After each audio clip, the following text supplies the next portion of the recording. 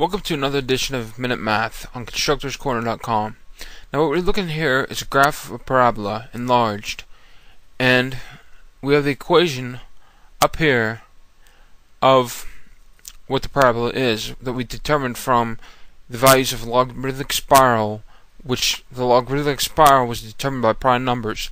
Every pi radians turn on the spiral, the radius of the logarithmic spiral equals the next prime number in this series.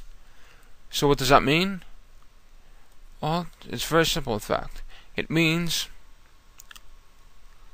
that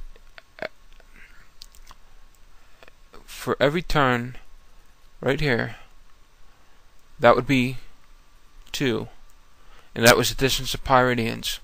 The next turn, boom, down here. No, that would be here rather. It would be 3. Next turn here would be 4, 5, 7, and so forth.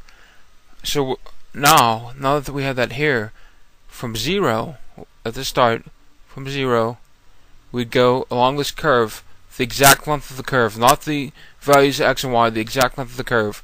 We'd go to 3, and that would be this length of this line right here would be a length of pi. Then from 0 to 5 would be 2 pi.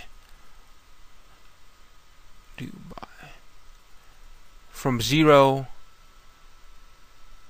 to 7 would be 1.5 pi.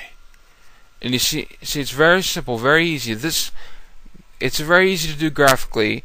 The trick is finding the mathematics of the values of the logarithmic spirals, the radius of the logarithmic spirals. But you can use any angle, and you get and it should work for any series that you set up with the values to be every pi. And I think that's just about all. That's how simple this is. See, math doesn't have to be complicated. This is Minute Math. Thank you.